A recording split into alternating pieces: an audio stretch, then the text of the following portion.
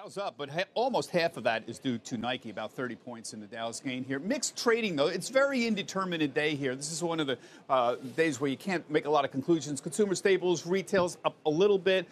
Banks up a little bit. Utilities are unchanged. Healthcare unchanged. But the trend really in the last couple of weeks has been away from those value stocks, those value names that we had. Remember the big rally we saw a few weeks ago in retail and banks and industrials and energy stocks? That's kind of faded in the last couple of weeks. These all had a great start to the month of September and basically have faded. And instead, we've gotten a little more defensive, not so much today, but utilities, for example, are back essentially at historic highs. You put up the utility index. That briefly dropped in the early part of September, and now it's essentially back towards historic highs. And there you see looking at that. Elsewhere, the thing a little bit alarming to me, IPO market really got slammed in the last couple of days, particularly yesterday. Remember the IPO ETF, big gainer all throughout the year, up 30%. It's now back toward the lows, going back to the early part of February, essentially. And yesterday, some of the recent IPOs, some of the big software IPOs really got slammed. So we had some of those early ones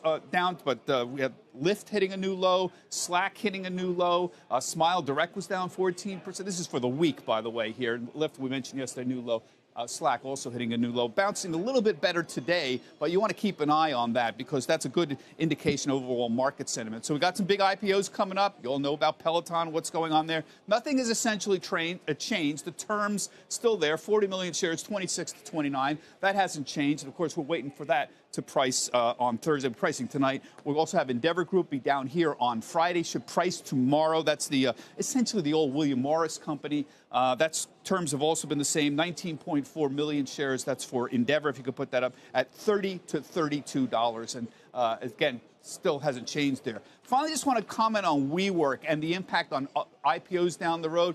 WeWork is essentially an ESG company, ESG related, environmental, social, and governance. This has been a big topic these days amongst the IPO groups. And this is all a governance issue with WeWork here. It has to do with leadership, pay, voting rights, shareholder rights overall. A lot of this debate about WeWorks is exactly that part, that G part of governance. So ESG is becoming a very big term out there, and you can see the impact. Some very interesting work today done by New Street Research talking about the whole ESG or the governance part of that and how it might impact other unicorns that are out there. If you just take a look here at that, we're talking about positive impact on unicorns here. If you put that up for the implications of that, they were talking about, this is New Street, maybe less centralized governance out there for unicorns out there, more balanced growth profile, more interest in shareholder, stakeholder rights in general. That's that whole ESG platform. My point here is this whole WeWork mess could turn out to be very positive for all of those people who are trying